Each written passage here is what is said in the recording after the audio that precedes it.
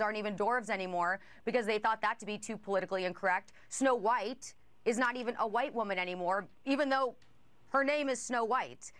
So it's very interesting, just the different directions. I even saw just the actresses who are starring in the newest rendition of Snow White have said, you know, it's no longer about this woman finding true love. She's no longer going to be saved by a prince.